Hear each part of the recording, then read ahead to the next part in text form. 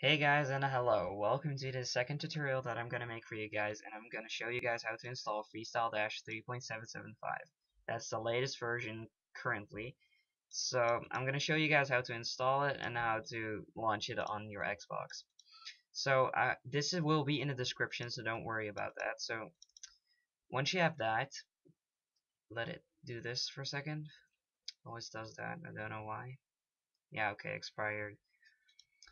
Once you have opened the RAR file, just extract the Freestyle 3.775 onto your desktop. I already done that, and it will contain all of this. Just put this folder, just simply put the Freestyle folder onto your desktop, or onto your onto a USB stick. So I'll get my USB stick real quick. Sorry for the small interruption. I had to get my USB stick, but now it's all plugged in. So now I'm gonna open it up. Where is it? Here it is. I can delete all of this. Let me delete this real quick. Wait, this will take a while. I will pause it for. So once you have your USB stick here, you're gonna put this Freestyle folder onto your USB stick. I'll let this finish for a second.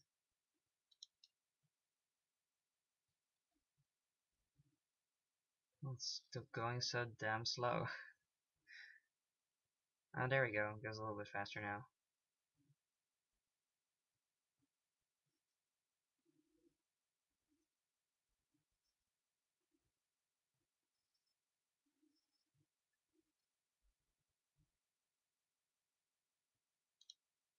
So I will see you guys in a second on the X. So I'm already in RGH menu because my Xbox, there was something wrong for a second. So I'm in RGH menu now.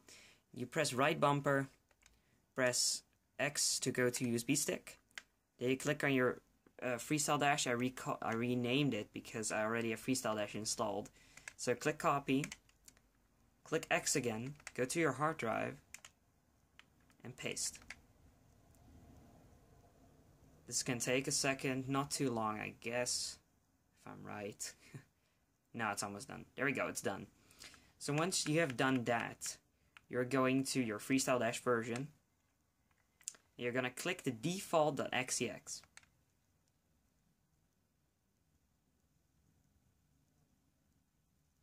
And boom, you will boot into Freestyle Dash.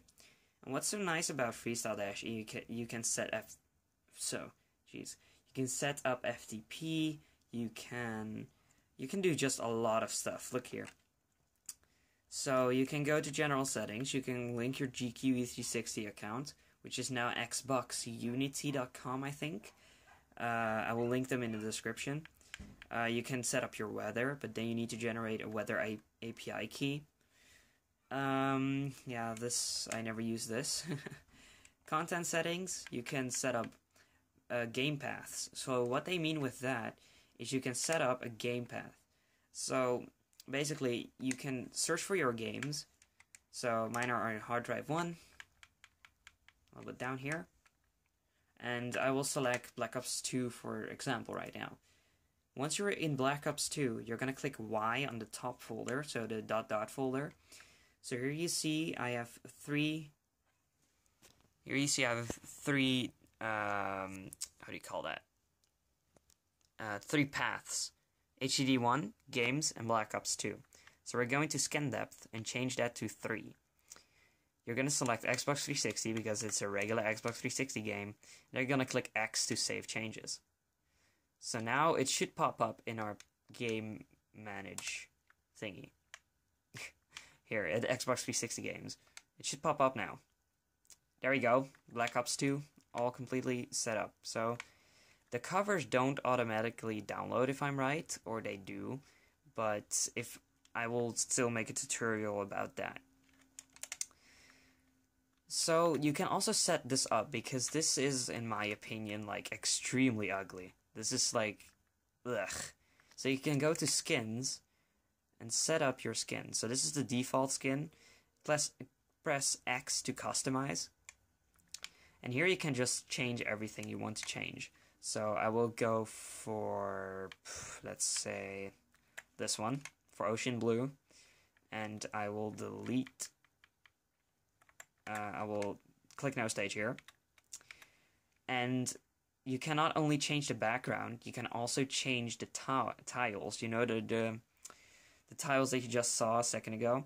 So how to do that is click Y. And then you have to click right stick on your controller. So, what's it called on Xbox? I don't know. So right 2 or something, or just the right joystick. You have to just press that, and they can customize it. So, for example, I like this one, the front one. So the blue one here, open tray.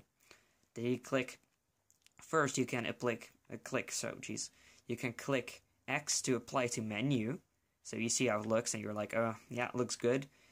When you're sure it looks good, you can press Y to apply to the whole dash. So the whole dash looks like this now. Press Start to save changes, and then click X to save changes and return. Go back, and here is your nice looking Freestyle Dash version. So that's basically it. If you want more tutorials about Freestyle Dash and more things, you want to know more things about Freestyle Dash, leave a comment in the comment section below. I will answer it, or I will make a tutorial about it. Next tutorial is going to be installing Dashlaunch. That's where you're going to install all your plugins with, and you're going to block Xbox Live like that. You can install a stealth service so you can go online. There's a lot of stuff you can do there. So I will show you guys in the next episode, and I will see you guys later. Peace.